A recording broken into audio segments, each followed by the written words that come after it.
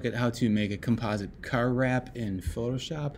What I have here is the sedan image open that I gave you. It's got two layers. It's got just kind of the regular layer. I erased all the background, and then it has a kind of an outline layer that's a little bit broken down.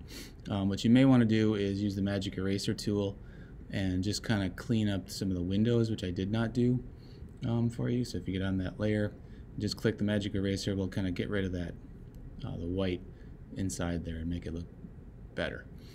So anywhere that you want. This layer is just kind of there in case we need to see a little bit of detail later on. You can go so far as to do the wheels and stuff like that if you need to as well. But what we're going to do is we're going to work in between those two layers by making our own layers. I want to turn this car into what you could consider your product. So it could either be your brand or the actual product itself.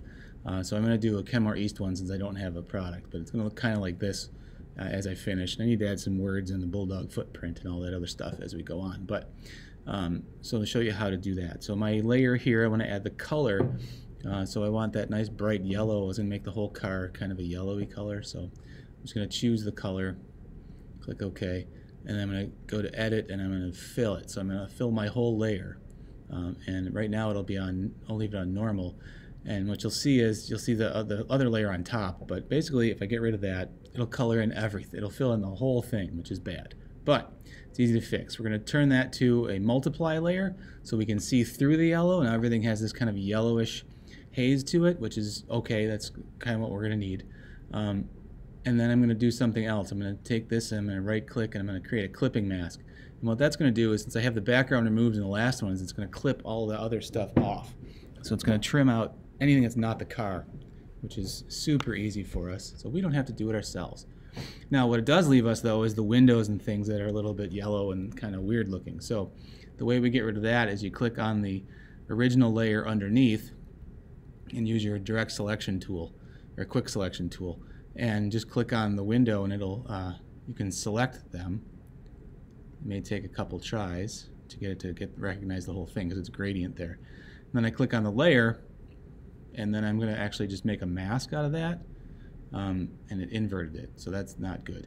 But we can switch that by going to Properties and then invert it. And now what you'll see is that it took away the window, the yellowy window color. So I can do the same thing. I go back to the next layer, click on this window, and I can even click on the wheels. So with this, you kind of paint around the areas that you want to hide, and you can go back and do this later with a brush too, but I'm going to click on these things. This is a little quicker, and then I'm just going to click over to my layer, and now I'm going to use the paint bucket, and I'm going to set it on black, and I'm just going to fill in those areas with my paint, which I didn't take the paint bucket. I'm going to take the paint bucket and fill in those areas, and that's, you see how to add the little pieces to the mask. So that's going to do the same kind of thing.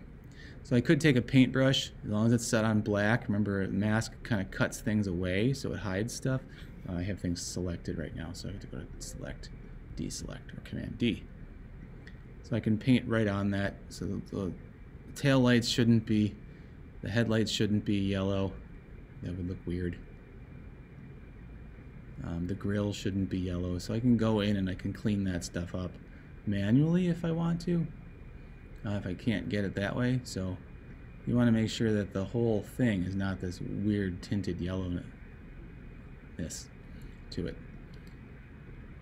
or whatever color you're using. So that's if you want it all one basic color. Now what I can also do is I can add color onto that too. So I can select an area.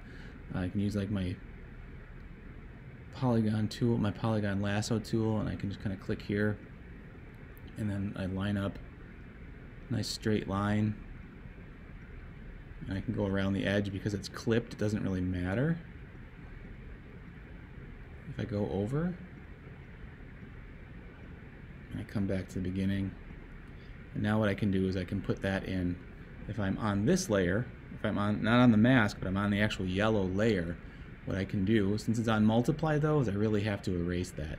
So I have to get rid of that color first, but actually maybe not. Let's try it.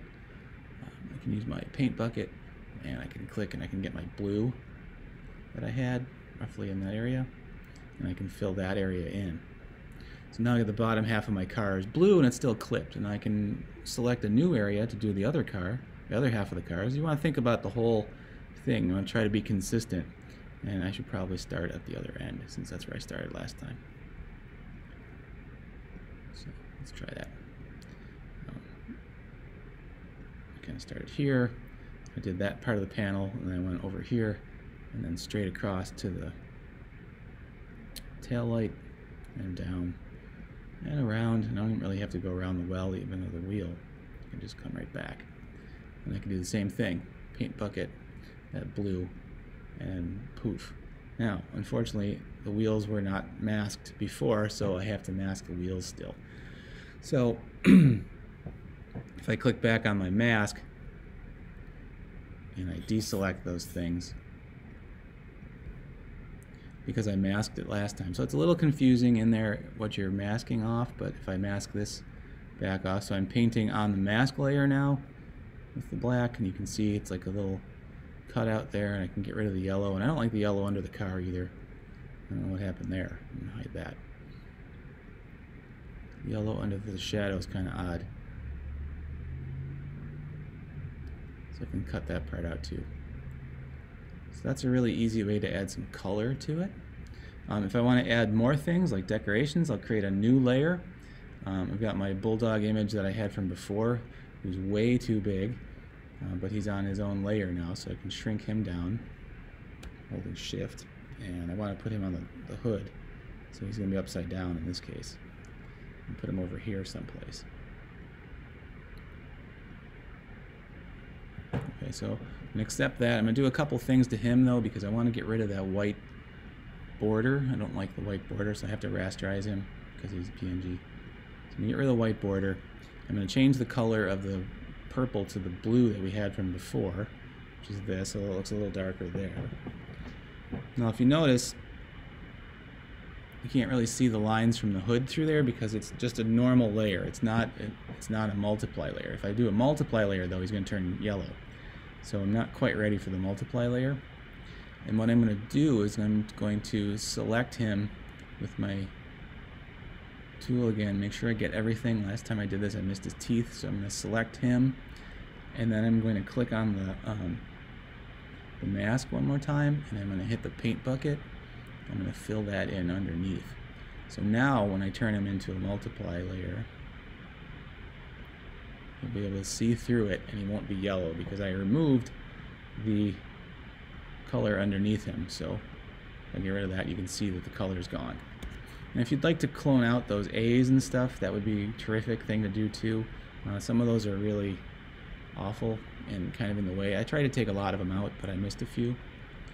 So you can use the clone stamp and hold down the option key, and it gives you a target, and just kind of go over them.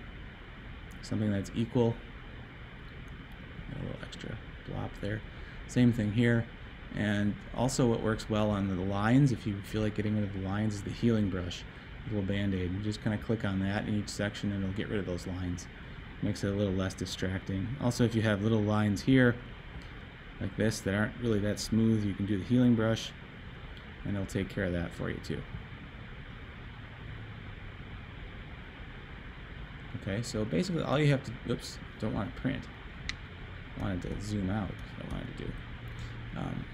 So if I show those layers back again, you kind of get the idea of what's happening. Now, if I put the other layer on top, you can see a little more detail, but it still has the white stuff that isn't masked out, so or isn't erased. So you can play around with that if you want, if you need that detail or not. Totally up to you. So the trick is to do a clipping mask, and then to use a layer mask so that you're blocking out parts of it. And I did a whole color fill. I could show you the whole color fill. I disabled that for a time. You can see that the colors are blue and yellow on this page, and then the mask has all the stuff blocked out that we don't want. And this is optional. Some of them, some of the vehicles that I gave you, you may need this. Some of them you may not. It all depends on how you work at it. Okay, so I want you to think about all the sides. For this, since I've got this bottom part blue, I have to figure out. I have to do the same thing here. I have to make these things blue in the front and the back. So I'm going to do the same process. I'm going to go onto my yellow here area, and I'm going to go on this. sorry, I'm going to go into this and I'm going to select that area with my quick selection tool. And I've got too much of it, looks like. So I'm going to try again. And you can let go of this one and you can re-click on things. And I'm going to do this part over here as well, since it's right next to it. And then I'm going to use my paint bucket and I'm going to click blue. Oh, it's green. Because I was on the wrong layer, that's why I'm on this. I didn't switch to my color layer. Now I'm going to use my paint bucket, and that turned that blue. And this one did not get masked off, this one did. That's okay. You can go into the mask layer, and you can paint, and it automatically changes, notice, to black because it remembers. And I can block out the parts that I wanted. I kind of like that part being white. Take out this little reflector. I can take out the exhaust pipes so you can see those. The grill probably shouldn't be blue either. So I can be a little more accurate if I hold down the shift key. I can make nice straight lines. The nice part about the mask is if you really goof it up, you just flip your colors around and you can go back and you can cover that up so you can sort of erase backwards. So like if I really wanted to put the window back in, I could paint over here and now it's not covering that area anymore. So I'm painting black or white back onto the mask to kind of hide things or re-show them. So this is, I've got the wrong color, I'm trying to hide those. So that way we can see those a little bit better. Okay, so I'm trying to be consistent throughout. I'll have to do the bumpers here as well, and then the bumper up here too, but it's the same process. Selecting it on the first layer, and then painting it on the color, or possibly masking. And any text that I want to do the same process. I'm going to make a new layer, but when I put it up here, type in my text, put that wherever, the bulldog footprint. I'm going to put the text on the side, and so on. They can design my whole car that way. So you get a lot of, I'm going to hide that yellow that's sticking out over there, and then the blue that's sticking out over here. I guess that's part of the car. The yellow that's under the tires. I'm going to get rid of that stuff because that's ugly. Weird yellow shadows. So that's basic it. You need a few different layers. I would recommend as many as for each item on its own separate layer. And then using the mask and the direct selection tool and the paint bucket, you can color it in. All right, we'll have more in class.